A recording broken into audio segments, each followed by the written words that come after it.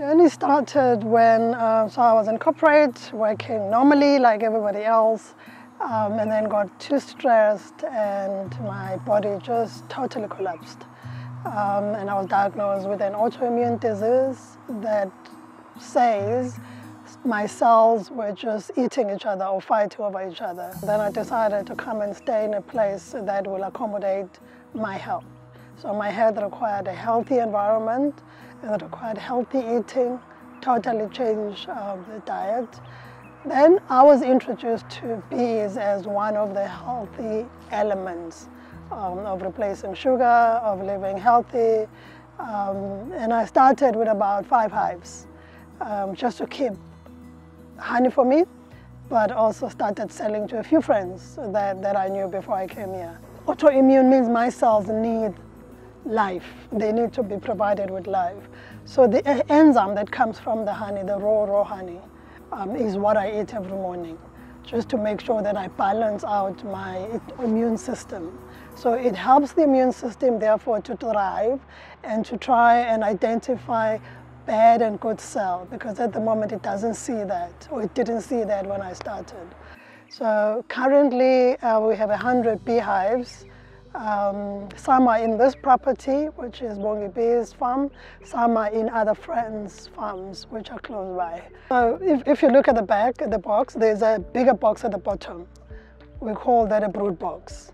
This is where the queen lives and lays eggs there. And then the bees also make honey there. They make that honey for themselves. So they make the honey so that they can eat it when it's cold or when there's no food around. But the second box, we call that a super.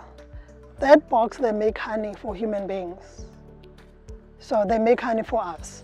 So that box, when I'm saying I'm harvesting, I'm taking that honey at the top and selling that or whatever. If you don't take it, they'll be too squashed. You know, so it's a cycle that has to happen. You have to give them space by taking the honey that they produce extra to what they need. They are not dangerous as people think, but they are valuable for us to continue to have food in our environment, but also to purify the environment. So where we're standing now, it's an orchard.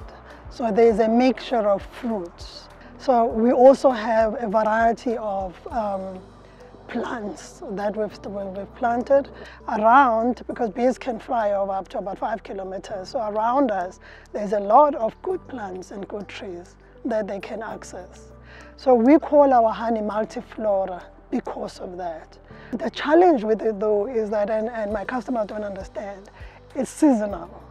So my customer will come in winter like now and say, I want macadamia nuts. Okay, so that may not be the time of it. Or they come in and say, I want blue gum. And blue gum has got a season as well when it flowers, because they only operate or eat when there's a flower that comes out of it. When the flower goes off, they move to another tree. Like there were rains earlier in the year, like March, April, like rain every day. They don't come out to go and get food, so they can't make the honey. So you've got a lull period of a whole month where, because it's cold and freezing, they can't, and wet, they can't go out of the box. So you lose that honey. So you can't design it, and you can't confirm that it's going to come out this way. Because you can say my bees are eating just the fruit, and yet they're going next door and eating macadamia nuts. So the taste is also bee controlled.